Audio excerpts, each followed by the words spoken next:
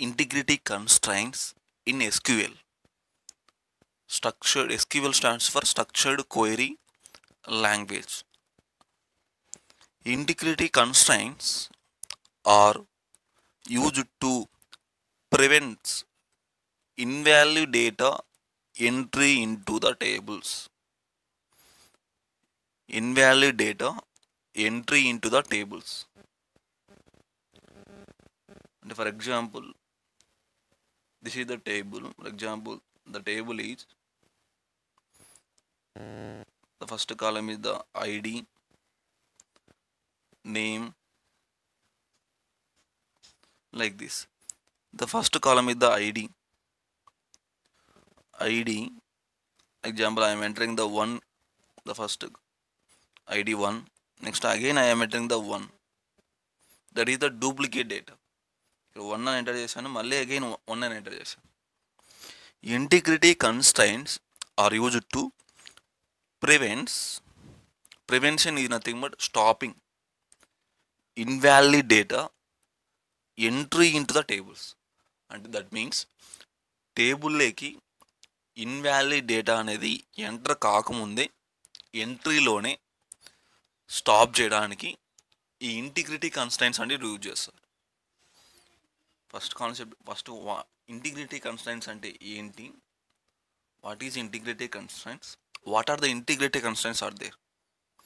ఈ integrity constraints వల్ల use ఏంటంటే ఇన్వాలిడ్ డేటా అనేది, అంటే డూప్లికేట్ డేటా కానీ, అంటే సేమ్ డేటా ఫర్ ఎగ్జాంపుల్ 1 అని ఎంటర్ చేయడం, అంటే డూప్లికేట్ నేమ్స్ కానీ ఇలాంటి డేటాని ఎంటర్ కాకుండా టేబుల్లోకి స్టాప్ చేయడానికి ఇంటిగ్రిటీ కన్స్ట్రైంట్స్ అనేది యూజ్ చేస్తారు. There are different types of integrity constraints are there. The first one is the unique. The integrity constraint may be the first one is the unique. Unique means it does not accept duplicate value, but it will accept null values.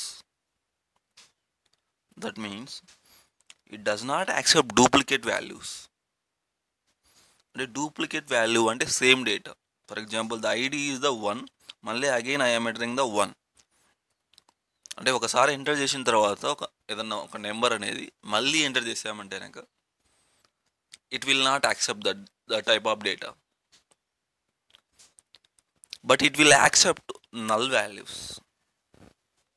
అంటే null values అంటే empty values. ఈ టేబుల్లో ఇక్కడ ఇంకొక కాలం ఇంకొక రో draw చేశాను. ఇది ఎంటీ రో, ఇది ఎంటీ. ఈ కాలం అనేది, ఈ సెల్ అనేది ఎంటీ. ఇక్కడ ఉన్న సెల్ అనేది ఎంటీ, ఏం లేదు. ఇలాంటి వాటిని యాక్సెప్ట్ చేస్తా. That is the unique. Unique అనేది డూప్లికేట్ వాల్యూస్ని యాక్సెప్ట్ చేయదు. అంటే duplicate value is nothing but same data, but it will accept the null values. The syntax of the unique constraint. This is the first one of the integrity constraint. Create table name. Create table name. Column 1 data type and data type size. Unique. Column n data type and size. Create is the command. Create is a command. Table name. Table name. Column 1 data type size. Unique అనేది integrity constraint. Column n data type size. Syntax అది వచ్చేసి example చూద్దాం మనం వచ్చేసి. This is the example. Create table name. The table name is the student. Create is the command. Create table name. The table name is the student. The first one is the column name. The ID is the column name. The number is the data type.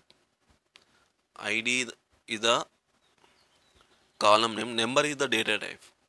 And for example, ID is 1 2 3 4 that is the number format కాబట్టి మనం data type number అని ఇచ్చాం.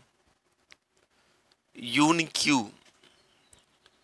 మనం integrity కన్స్ట్రెయింట్లో unique చేస్తున్నాం కాబట్టి unique అని mention చేసాం. Unique IDs అనేటివి యూనిక్యూగా ఉండాలి, అంటే సేమ్ వాల్యూస్ ఉండకూడదు. 1 అని ఎంటర్ చేసాం, మళ్ళీ అగైన్ 1 అని ఎంటర్ చేయకూడదు. ఎంటర్ చేసామంటే కనుక ఇంటిగ్రిటీ కన్స్ట్రెయింట్ అనేది రైజ్ అవుతుంది. ఓకేనా. Next name varchar2 name varchar2. The next column, the second column is the name, the data type is varchar2. అంటే నేమ్స్ ఏదైనా నేమ్స్ పేర్లకు వచ్చేసి డేటా టైప్ వచ్చేసి varchar2 యూజ్ చేస్తాం. తర్వాత బ్రాంచ్ varchar2 అంటే ఇక్కడ ఇది ఒకే లైన్లోనే ఎంటర్ చేయొచ్చు, లేదా నెక్స్ట్ లైన్ ఎంటర్ కొట్టేసి ఇప్పుడు 2 అని వచ్చింది కదా, అది ఎంటర్ కొట్టామంటే ఇక్కడ 2 అని వచ్చేసి నెక్స్ట్ ఎంటర్ చేయమని వస్తుంది. నెక్స్ట్ లైన్లో అయినా ఎంటర్ చేయొచ్చు. Branch is the column name, varchar2 is the data type. Same ఇక్కడ కూడా అంతే, varchar2 is the data type. ఏదన్నా నేమ్స్ కానీ ఇలాంటివి ఏదైనా నేమ్స్ ఉంటే కనుక వాటికి వచ్చేసి varchar2 అని వాడతాం డేటా టైప్ వచ్చేసి. ఇక్కడ సైజ్ అనేది మన ఇష్టం, సైజ్ మెన్షన్ చేస్తాం, ఐడికి సైజు, తర్వాత నేమ్ సైజ్ మెన్షన్ చేసాం, తర్వాత బ్రాంచ్కు సైజ్ మెన్షన్ చేసాం. అంటే మన సింటాక్స్ ఏంటంటే create table name column 1 data type size, column 1 data type size, next unique, తర్వాత column n data type size, అట్లా column 2 data type size, column 3 data type and size. ఆ విధంగా ఇక్కడ ఆ విధంగా ఐడి అనే కాలం, నేమ్ అనేది, బ్రాంచ్ అని 2 కాలమ్స్ క్రియేట్ చేస్తాం. ఐడికి వచ్చేసి data type is the number, the unique constraint, అంటే ఒక్కదానికే యూనిక్యూ అనేది, ఐడి అనేది ఒకటి యూనిక్యూ, ద రిమైనింగ్ కాలమ్స్ అని నాన్ యూనిక్యూ, అంటే it will accept the duplicate values and null values also, the name and the branch. The table is created అంటే ఇక్కడ close చేసేసి పెరాన్సిస్ క్లోజ్ చేసేసి semicolon, the end with semicolon.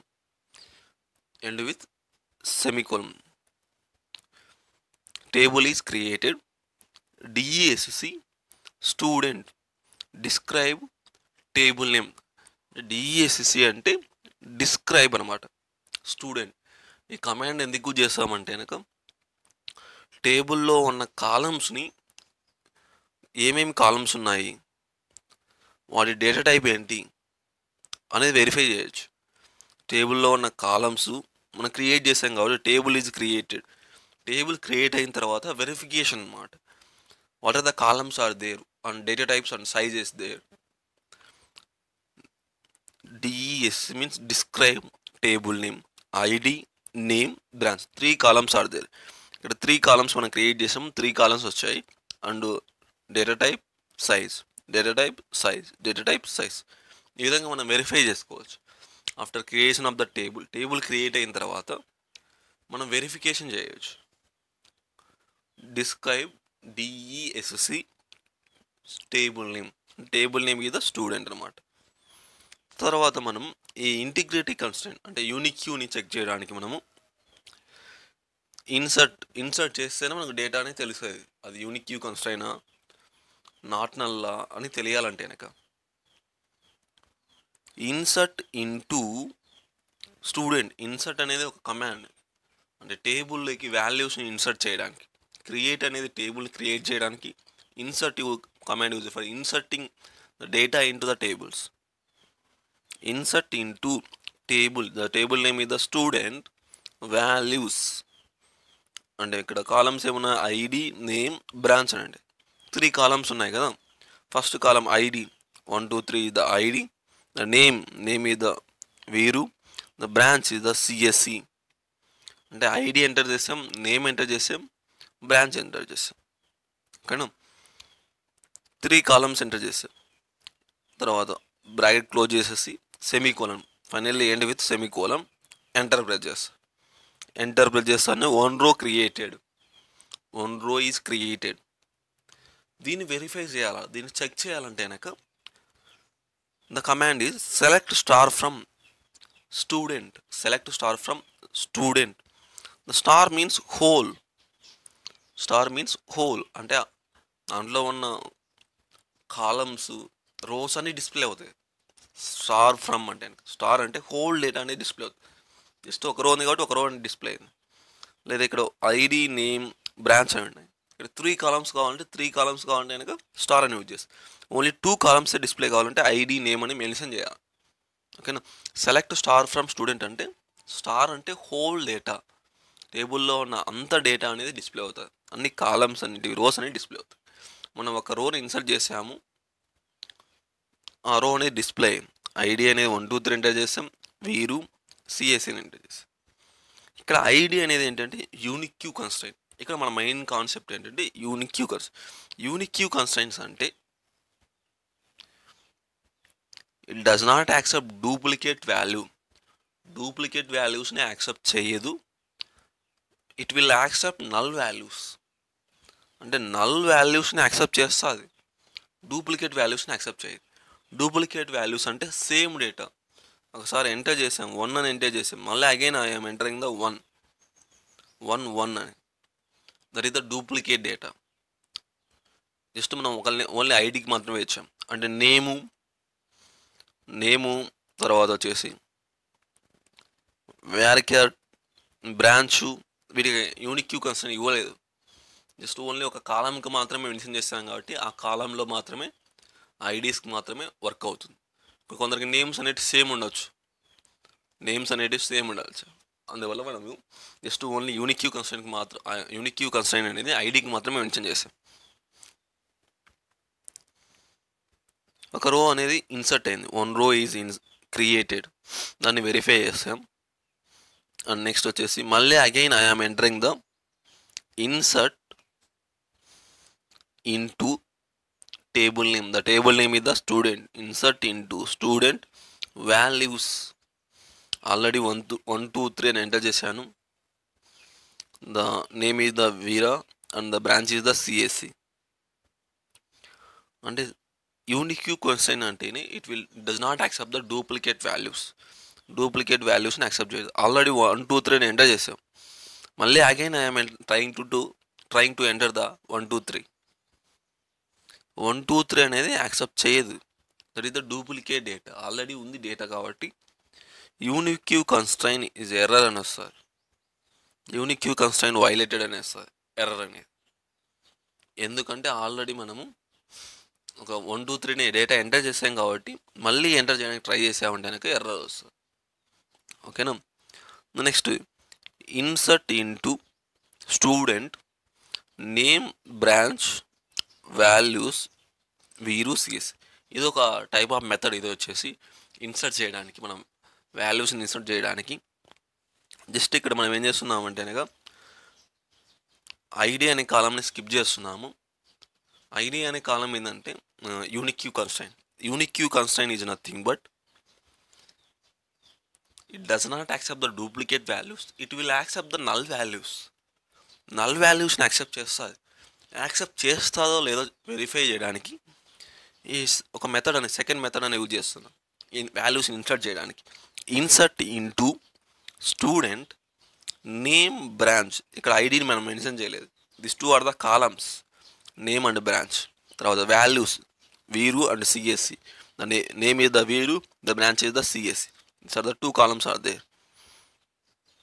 The ID కాలంని మనం enter చేయట్లేదు, just దాన్ని ఇలా ఎంటీగా వదిలేస్తాం. అంటే నల్ వాల్యూ ఏంటంటే నల్ వాల్యూస్. ఇది ఏమవుతుందంటే యూనిక్ క్యూ కన్స్ట్రైంట్ అనేది నల్ వాల్యూస్ని యాక్సెప్ట్ చేస్తుంది. చూడండి, మనం ఇక్కడ ఇన్సర్ట్ చేసాం, 1 రో ఈజ్ క్రియేటెడ్, దాన్ని వెరిఫై చేస్తున్నాం. సెలెక్ట్ స్టార్ ఫ్రమ్ స్టూడెంట్ అంటే అది డిస్ప్లే అయింది. టేబుల్ వచ్చేసి ఇక్కడ 1 2 3 అని ఎంటర్ అయింది. తర్వాత సెకండ్ కాలం వచ్చేసి ఎంటీగా వచ్చింది.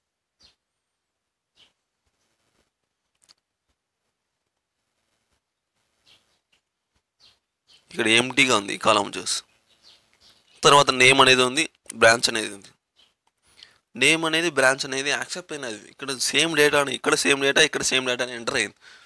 ఎందుకంటే అనగా ఇక్కడ మనం జస్ట్ ఓన్లీ ఐడికి మాత్రమే యూనిక్ క్యూ కన్స్ట్రైన్ అనేది ఇచ్చాం కాబట్టి అది యాక్సెప్ట్ చేసింది. రిమైనింగ్ వాటికి నేమ్కు బ్రాంచ్కు వీటికి నేను యాక్సెప్ట్ చేస్తుంది. డూప్లికేట్ డేటా ఎంటర్ చేసినా కూడా యాక్సెప్ట్ చేస్తుంది. సిఎస్సి స్టూడెంట్స్ 2 మెంబర్స్ ఉండొచ్చు, సేమ్ నేమ్ ఉండొచ్చు, but the ID is the different. ID is the డిఫరెంట్గా ఉంటారు. ID is the unique queue. Unique queue అంటే నాట్ సేమ్, డిఫరెంట్.